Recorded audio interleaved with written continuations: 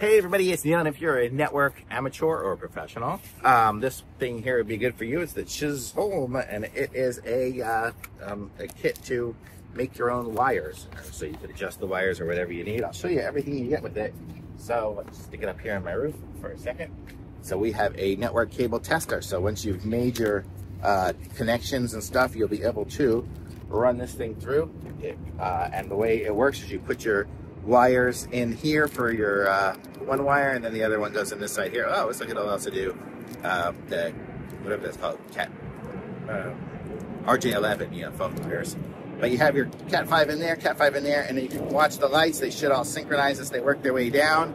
And if they are all lit up and working their way down, you're in a good position. I guess I don't have any batteries in there now, so I'm going to fill this up with batteries, and that's how that works. So if you haven't used the cable tester, super simple to use.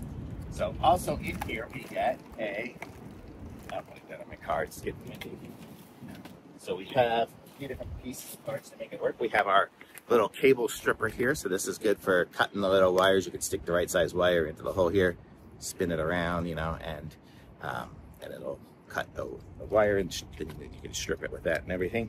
They go to wire strippers and cutters.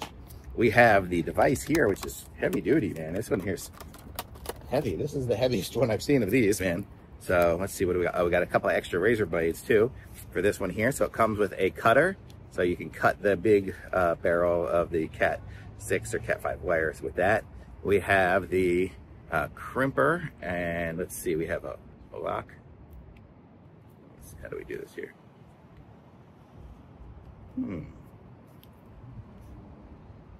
Oh, push button lock. So we have the little lock here. Push it in here to lock it in place. Open it up there to open it. And you can see when I push it down, the little nub comes out in here for the RJ11 and here for the RJ45 ones. And you see it's going to squish, to crimp it in there and actually cut the wire on the other side too. So it's does everything you need. So you can just kind of have it all ready to go on that. And then there are the strippers here and cutters and stuff like that. So you just slice a wire there, strip a wire there. So that other piece is a stripper as well. Comes with it comes with all the little ends and then the little insulators for it. So I'll show you. I'll just take one of these out and kind of show you how it will function. So you'll line up all your wires in there in the correct color, and it has the little things in there, and then the wires will go pretty much all the way into it and through the other side. So you can do that. Then you stick your thing in here, and the wires will be coming out the back end here, and they'll be lined up in there. And then when you push this in, it's going to push that in there and do that, and it's going to crimp it and put everything in there, and you'll have your end on it. Actually, go ahead and do this one here just so you can see how it works. So it is pushed in there now, and you see that part pushed down, so everything kind of squished into it. And now I will have myself a full wire here because it pushed down the plastic into it. So I can't use it anymore because it pushed it down to crimp it. But so that's kind of how it's going to be, how it works.